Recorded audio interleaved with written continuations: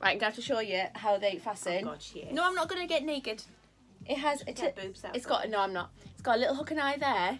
And then it's got a little elastic and button inside. So make sure you undo them before you put it on, because... I tried to put it on at first. I put the 12 on at first and I had to pull it over my head. But then I found like how you put it on.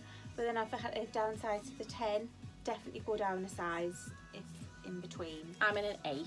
I am in between. And it's a perfect fit. 10 for this one, and it's ideal. I have pinned it because my boobies do have a tendency to jump out. I haven't pinned, and I don't need to pin because I've got a little boobies. Look, girls, it covers. It's like a little peplum. Gorgeous, gorgeous, gorgeous. Hides that little bit of tummy, hides your arms. Obviously, we've got it in this beautiful, it's cornflower blue and coral.